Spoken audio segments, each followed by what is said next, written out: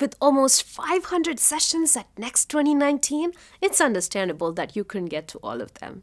So if you didn't see Cloud Data Fusion, data integration at Google Cloud, then stay tuned because here's the rewind.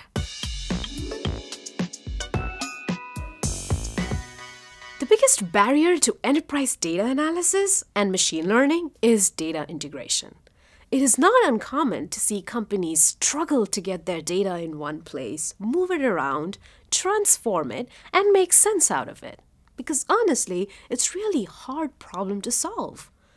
Cloud Data Fusion is a fully managed, cloud-native data integration service that helps users efficiently build and manage data pipelines.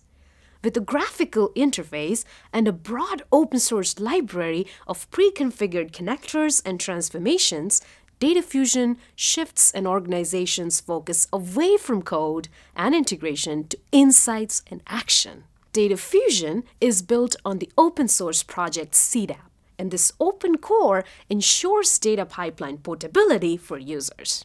Data Fusion aims at making the lives of data practitioners easier by providing a graphical user interface to visually drag and drop elements to create data pipelines and then finally run it on GCP. In Data Fusion, we collect metadata information on fields and tables and expose them as lineage so you can do root cause analysis and impact analysis. Data Fusion can solve a variety of use cases.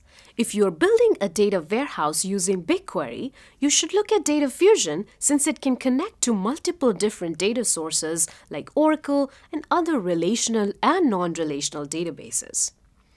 If you're looking to retire a legacy system, Data Fusion can help you migrate the data to GCP.